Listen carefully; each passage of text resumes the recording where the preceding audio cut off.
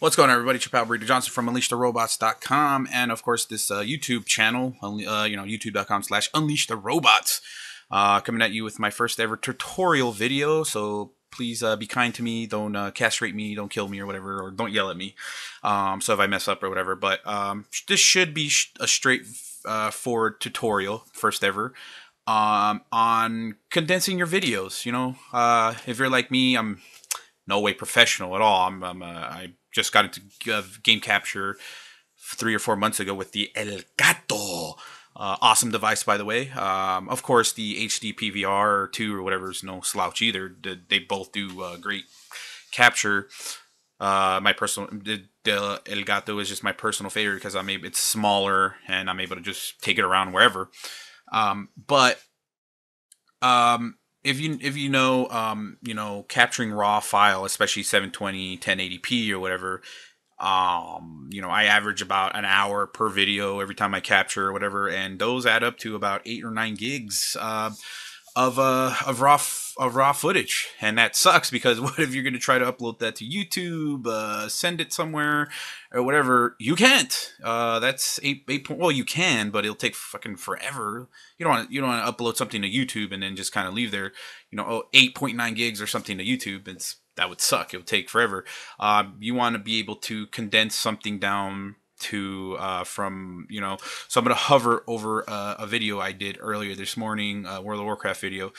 So as you can see, about an hour and 21 minutes worth of video comes out to about 8.49 gigabytes raw.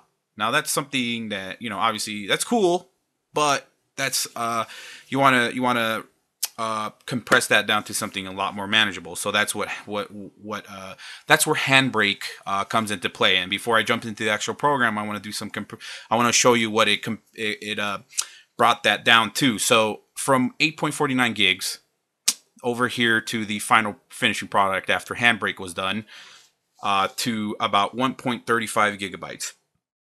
That's pretty awesome difference, and it does that with little to no loss in quality. I have not seen any noticeable difference. Maybe my eyes suck or something like that, but there's literally I don't see a big difference. So, all right. So in order to do that, I am, go ahead and open Handbrake. Handbrake is a free program. You can find, just Google it. A lot of people use it. The only reason I wanted to do this video is because a lot of videos out there who are doing tutorials on Handbrake, no offense, but they didn't speak any English, or English was their second language or whatever, and I had a hard time understanding them, and it took me longer than it should have to learn my way around Handbrake. So I wanted to do something different, actually do one in English, plain English. I'm sure there's other people who've done it in English, but I want to do my own version. So in plain English, so English speaking people could understand what I'm saying. So yeah, so let's get started. It's not too hard. There's a lot you could do with Handbrake, but if you want to get, a video condensed really quickly, you just boom, hit source. You could even open a whole folder full of videos and get all those into a queue. A queue, basically, that's what it sounds. You put let's say you're about to go to bed and you want to condense 4 or 5 videos. You could actually have this program condense videos one at a time. And so when you wake up, boom, videos are condensed, ready for you to go. In this case, for this video, I'm going to do obviously a single file.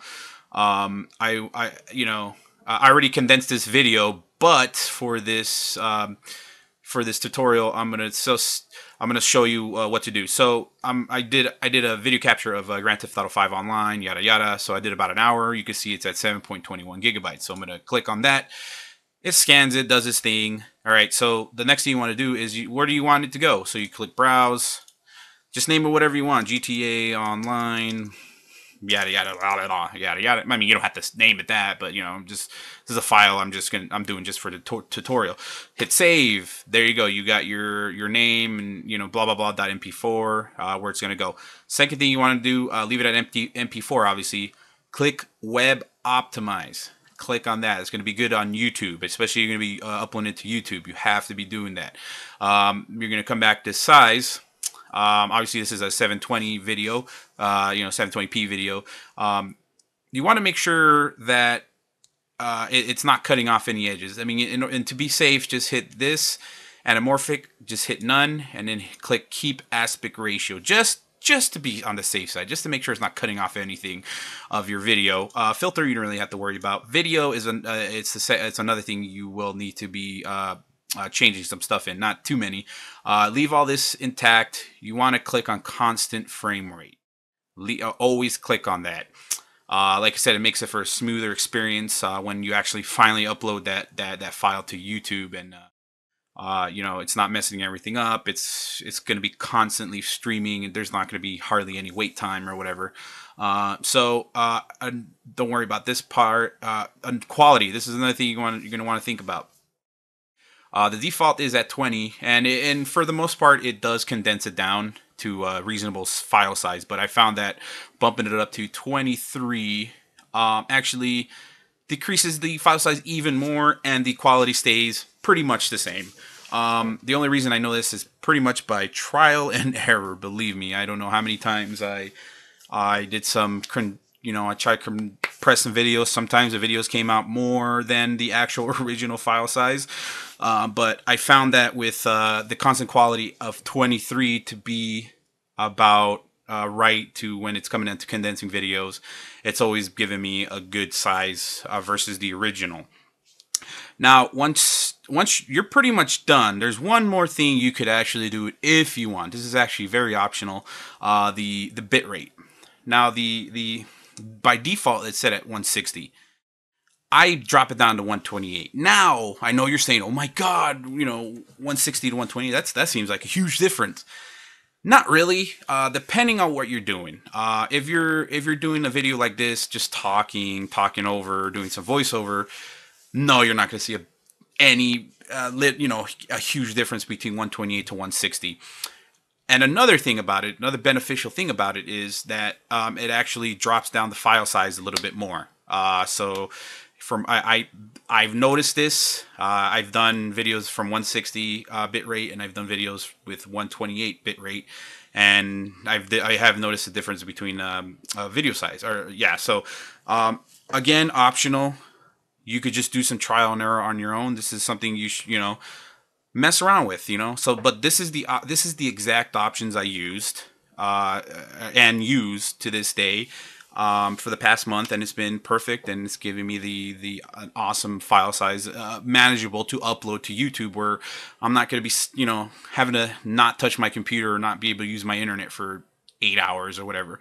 So once you do that, you're pretty much set. So I'm going to run it down again. Open your source, find the video file, upload it, select your destination, wherever the heck you want it to go. Web optimize, don't forget that. Picture, make sure it stays at 720, and make sure it's not cutting off anything. Keep the aspect ratio. Filters, don't worry about it. Video, constant frame rate, and then change this between 20 to 23, or keep it at 20 to 23 for smaller video size. Audio, again, your decision. You could leave it at 160 or drop it down to 128 for a little bit of a smaller video size. Again, that's totally up to you. So once you've done all this, you're going to go ahead and hit start. Now, if you can focus your attention to the bottom left hand corner down here. You're gonna see it's gonna start counting up in percentage, obviously to 100, and it'll give you a time remaining and an elapsed, blah blah blah, and it'll tell you how many jobs you have in queue, just to give you, just to let you know. I have noticed with videos that are 1080p do tend to take a lot longer, obviously because it's it's 1080p, bigger file size. But with 720, I've found that it's pretty fast. Now, this depends on what kind of computer you have. Obviously, if you have a computer that's a 2 gig of RAM and you're trying to condense video, it's probably going to take a lot longer than what you see right now, if you can see that at the bottom left. The rig I'm using is an 8 gig Intel Core i7, whatever the hell that means. Obviously, it'll process a lot jobs faster. It'll render a lot of jobs a lot faster. So if you just be patient with it. If you have a machine that's 2, 3, 4 gigs of RAM, just be patient. It might take a little bit longer, but you will. I guarantee you will drop you'll cut the video size of your original RAW video that you captured, or pretty much basically any video. And I mean, it doesn't have to be video that you've captured of whatever. So any video you've done, it will cut it down by a lot, by a big percentage. So now this video that I'm compressing right now, using this exact settings, I will show you, since I already did this. So I'm going to hover it over again. This is a GTA 5. I did some online game yesterday. I did about an hour's worth. This got me to about 7.21 gigabytes. Now, I just compressed this maybe 35 minutes ago. I compressed this using the settings that I just showed you, and I went from 7.21 to 1.05. I just tested the video, and it literally it looks exactly the same. I don't know how they do it. The quality looks exactly the same. It looks like nothing got dumbed down. So you can see the major difference between 7.21 to 1.05. That is going to take you it's not going to take you a long time to upload that to YouTube. So that's an awesome thing. All right, so that's going to do it for Handbrake. Obviously, Google it, find it or whatever. It's free, and I hope I helped you out here. If hit subscribe if you want, if this was helpful. Tell me I suck. Tell me it was awesome. If you have any more additional questions, type it down at the comment section. Of course, don't forget, you can find us at unleashtherobots.com. We have some podcasts there, and we do a live podcast every Sunday, 7 p.m. Mountain Standard Time. So come join us. Jump into the chat rooms. We do our live shows over at Spreaker. It's like speaker but with an R. Spreaker.com/unleashtherobots, or just go unleashtherobots.com. Then just click on the live the live button or whatever, and it'll take you directly to it. So like I said, if you have any questions or comments and tell me I sucked at this or whatever, write it down at the bottom. But until next time, until the next tutorial, I'll see you guys later.